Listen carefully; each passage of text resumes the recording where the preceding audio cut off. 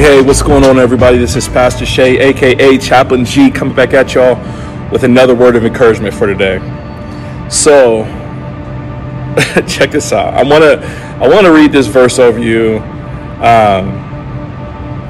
just because I think there's a way that we can walk through this life and just get caught off guard by the people we let into our lives. And so, in a real way, sometimes we're very trusting of other people, and that's not to say that that's a bad thing. I think God would want us to have a loving and trusting heart, right? I'm not trying to say that at all.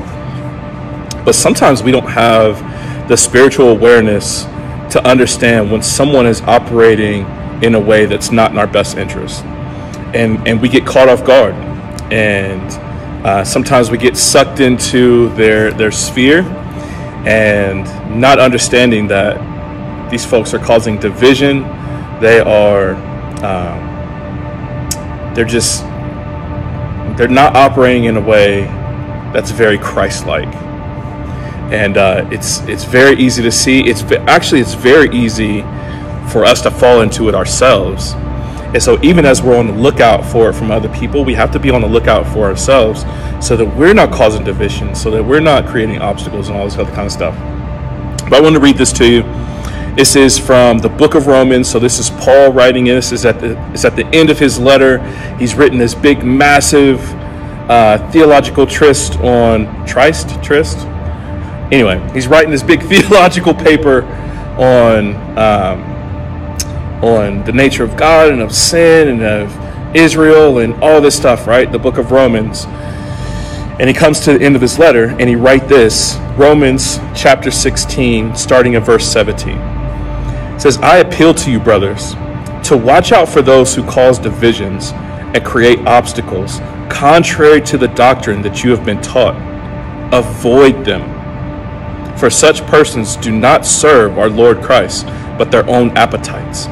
And by smooth talk and flattery, they deceive the hearts of the naive. For your obedience is known to all, so that I rejoice over you. But I want you to be wise as to what is good, and innocent as to what is evil. The God of peace will soon crush Satan under your feet. The grace of our Lord Jesus Christ be with you. My goodness, there's a lot to unpack there, and I wish there's definitely more to unpack than I have time to do in this video. But check out what he said there. Like, there's people that'll be in your zone, in your sphere, if you will, that just have this smooth talk and flattery. But what they're really doing is trying to appease their own appetite. They're not serving God. They're not moving in a way that's beneficial to all.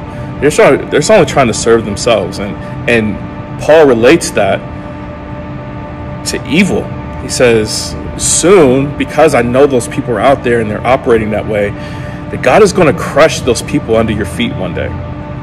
And man, having been the recipient of some people in my life lately that have moved and operated this way, to hear that God is aware of it, that he's paying attention to it, that it's within his redemptive plan to crush that type of evil under his feet, number one, gives me hope that God is nearby the brokenhearted, because the situations I'm in have actually, they've hurt me a bit, you know what I mean? But two, it gives me pause to make sure as I'm dealing with people, as I'm interacting with folks, then I'm not being that type of person that's causing division, that is just using smooth talk and flattery to try to appease my own appetite. Heaven forbid, man. I just don't want to be that kind of person. So that's my dual encouragement for you for today.